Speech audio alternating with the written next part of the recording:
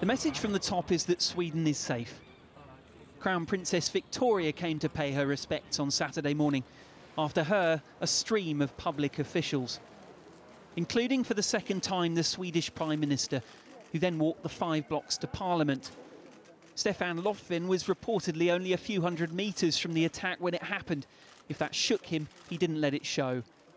The grief with the families that have lost their loved ones, near ones, but we're also determined to continue to be an open society, a democratic society, and that is something I'm totally confident that the Swedish people also feel.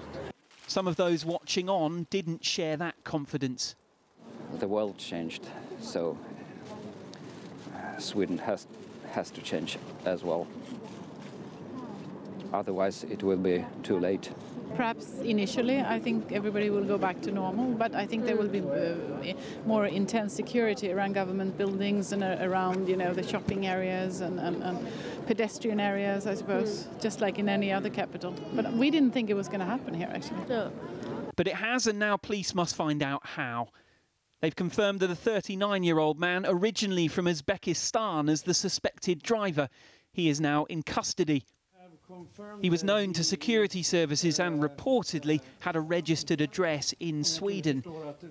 Authorities won't give away much more. We are focusing on, of course, on how he has entered the country, where has he been, what kind of contacts had he had, what can we see from his friends, and so on. But that is part of the investigation, which we cannot, of course. Do you believe at this stage that he was connected to a wider network?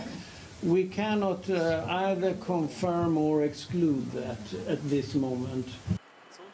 They also confirmed a flammable object in the truck, removed from the scene on Friday night for further forensic investigation. If confirmed as explosives, that would mark this act out from others in the recent past. Police are still on guard here. Parts of the capital remain closed off to the public, who are themselves being warned to remain vigilant. The risk of copycat attacks, not just here in Sweden, we now know, remains very real.